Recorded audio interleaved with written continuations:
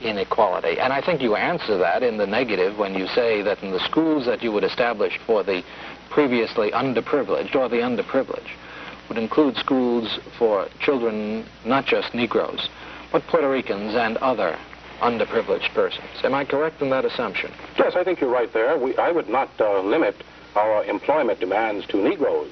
I would include Puerto Ricans and other minorities throughout our country, which have been similarly discriminated against, though not for so long a period of time as Negroes. Puerto Ricans weren't enslaved. Yeah, this is a problem that stems from slavery. And this compensation, yes, sir, this compensation is coming to people who were enslaved by the white man for 400 years. The Puerto Ricans don't even fit into this picture. Well, they do fit into it. No, they do fit into it. The problem is the Negro problem. They're not lynching Puerto Ricans.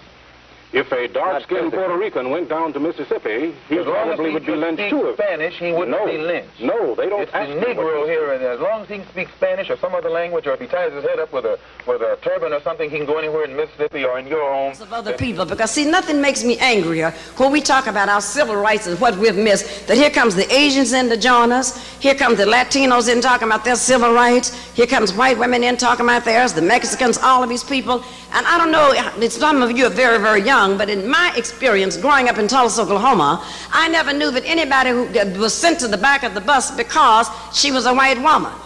Nobody was sent to the back of the bus because they were homosexual. Nobody was sent to the back of the bus because they were Asian and Latin. They were sent to the back of the bus because their faces were black. And now all of these groups are wanting to come in now and take the things that owe us. And some of our leaders stand up there and say, oh, we're all one. We should include everyone that's going in. Every time I hear them do that, I just want to pick up a sock, a shoe, or something and throw it at the television. See, this is why I'm not mistaken by these leaders. See, anytime, first of all, you can't lead me when you call an organization rainbow because there's no black in a rainbow. Minister, we've talked about many topics. Let's now discuss your 7-point plan. And is it realistic? I mean, one of the things that you're talking about is paying African Americans for slavery. Yes, sir. Now, President of the United States, how many presidents did it take to apologize for slavery? You have to know that that's not realistic. Reparations, that it won't happen. Well, sir, the Japanese were paid reparations.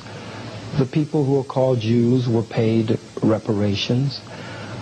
Some of our brothers and sisters of the indigenous people who are called by the white man Indians, some of our brothers and sisters were paid reparations.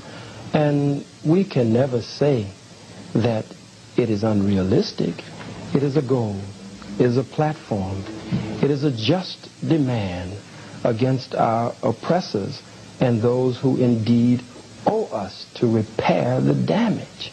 So because you feel that it is unrealistic is not reason enough that the youth would take it from the 7-point program of action.